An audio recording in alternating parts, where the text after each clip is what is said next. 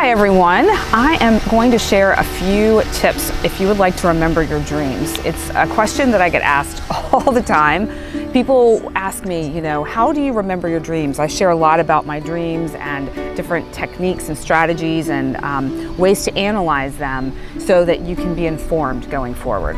So dreams are that gateway, that portal between your consciousness here and this vast quantum field of information that we all have access to. So all of us dream. I know I have a number of people that have said to me, I don't dream. Well, you do, it's just you don't remember it. You can remember your dreams and you can use that information from your dreams to inform your present and your future. So, first step, before you go to bed at night, set the intention that you are going to remember your dream and have a question or some idea of what it is that you would like more information about. So for instance, if you are in a relationship and it's feeling a bit heavy or there's something about it that just is not feeling good at that time, just kind of have that thought in mind. Set the intention to have a dream that's going to inform you as to a step to take. And that doesn't mean necessarily ending the relationship. It might just be, a conversation or a memory that comes through in the dream of something that happened in this relationship and maybe a past relationship where you can connect the dots between the two. And in your dream state, in that really relaxed subconscious state, information can more easily flow through. Your conscious mind is not blocking the information. So we have the example of the relationship. So before you go to bed, you just sit quietly or lay quietly and just have the idea of, okay, I'd really love some information about how to move forward in this relationship, and set the intention to remember the dream. Okay, so that's the first step. That's pretty easy, that's pretty simple. Okay, the second step is on the other side of that in the morning when you wake up. Okay, this is huge, this is key, so be sure to pay attention to this part. When you wake up, as soon as you are consciously aware that you have had a dream, I need you to stay in that same position, keep your eyes closed, and try to recap the dream in your mind, feeling it as if you felt it in the dream, kind of replaying it in your head so that you really have it down solid, because it will disappear very quickly. When you open your eyes, it's almost like the mist in the morning when the sun hits it. It starts to fade very, very fast. So your memory of your dream will fade very, very fast if you open your eyes. When you stay with your eyes closed, it's telling your mind and your body to stay in that kind of sleepy state. So that's number one for that phase 2 part of remembering your dream, is to keep your eyes closed, to see if you can summarize it in your dream, and if you have moved position, go back into the position that you were in when you woke up. If you remember that, if you can remember what position you were in. Some people don't, you're kind of in that really sleepy, hazy place and you can't recall. It's okay. All right, once you've done that, you want to make sure that you are able to recount it right away. So as soon as you open your eyes, you've got two choices. You can, if you don't have someone next to you and you're able to use a voice recorder on your phone, there are a number of apps, record it in your phone, just kind of free flow, whatever comes through. And you might find that doing that, you may start to have some insights as soon as you start to say it out loud. The next step is maybe, if you don't have that, is maybe a dream journal. So have that along with a pen or a pencil next to your bed, so that as soon as you wake up, if you're not able to voice record, if you have somebody laying next to you, you can just write down everything that comes to you. And when you do that, again, you might gain some insights, you might get some further information. What is really key is if you can remember the feeling that you had. So you may not remember what happened in the dream, you may not remember much of anything, but you may remember how you felt. You may have felt anxious or scared or excited or really happy.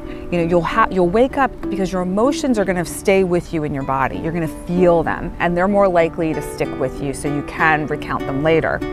Another aspect of that too is if you can't really remember what happened, you can't quite place a feeling, you might remember like a symbol of something, like one thing or a color. Anything you remember is important. anything that comes to you is valuable. So write that down.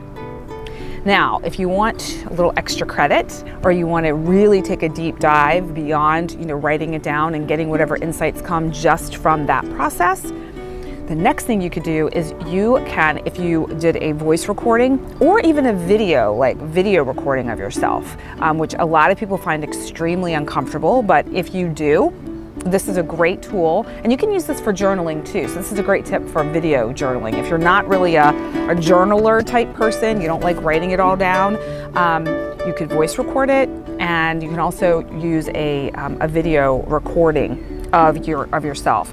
So for instance, if you are writing it down, you can read it out loud while you are doing a video of yourself on your phone. No one has to see it. This is really just for you. But what's really interesting is if you watch yourself, you will pick up on different cues from yourself, from your body, the way you speak, the way your face may make a contortion or an expression, the way you may see your shoulders hunch in, or you open up a bit more. It's all information that is giving you data about how you're feeling and what direction to go. So going back to the relationship example. So if you had a dream, and let's just say you had this question about a relationship, you have a dream, and the dream takes you back to high school. And maybe there's not a relationship that shows up in the dream, but there's a situation in high school that reminds you of something, reminds you of how you engaged with someone else, maybe someone of the opposite sex, and how maybe you felt uncomfortable in certain situations. Maybe it had something to do with having hard conversations.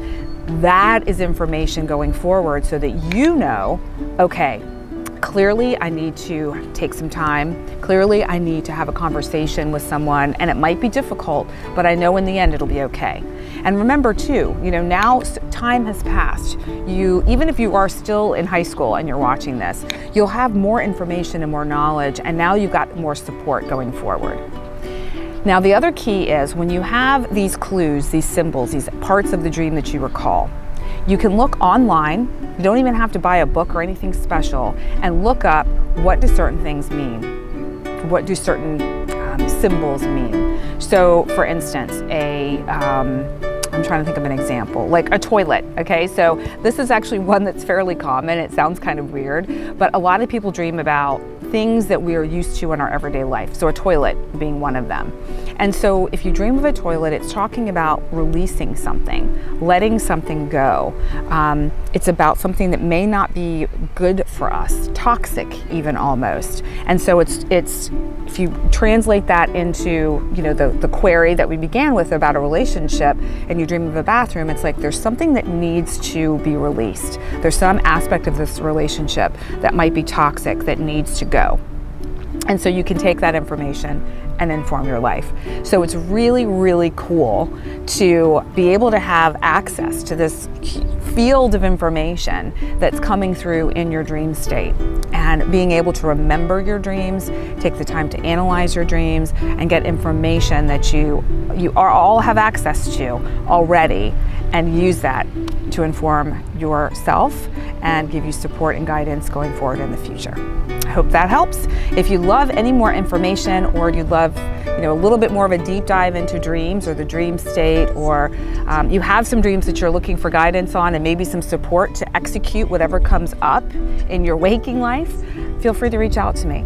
Send me an email, amalia@karmickindness.com, and you can check out all of my offerings on my website, Karmick, K-A-R-M-I-C, kindness, Kindness.com.